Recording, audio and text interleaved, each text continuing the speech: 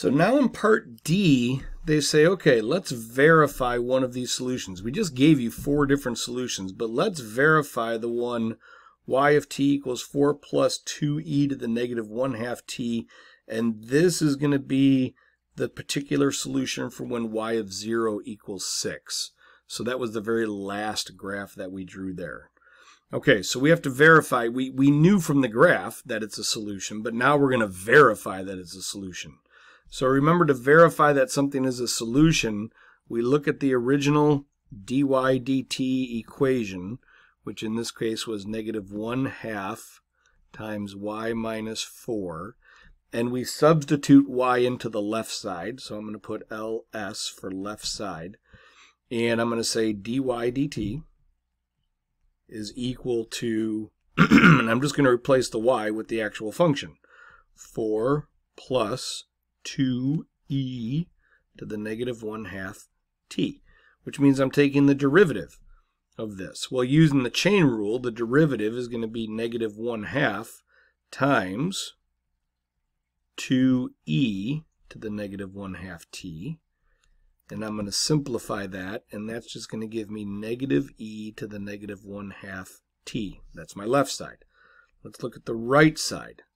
Okay, so that was the left side. So the right side is negative 1/2 times y minus 4.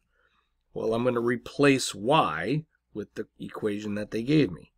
So that's going to be negative 1/2 times 4 plus 2e to the negative 1/2 t, but then I got to put the minus 4 there, and then I simplify this. So 4 minus 4 is just 0, so this is going to be negative 1/2 times 2e to the negative 1/2 t, and that gives me negative e to the negative 1/2 t, and I've done it. I've verified that the left side, which simplifies to this, is equal to the right side, which simplifies to that, so I can say in conclusion, we see that y of t, which is equal to 4 plus 2e to the negative 1/2 t, is a solution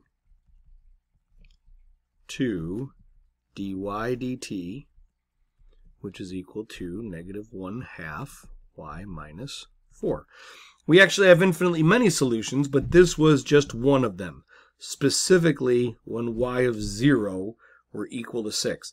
And if we wanted to verify that y of 0 is equal to 6, I could take that y of t, which is equal to 4, the y of t that they gave me, 4 plus 2e to the negative 1/2 t, and I can just substitute 0 in there, right? I can say y of 0 is going to be 4 plus 2e to the 0 power.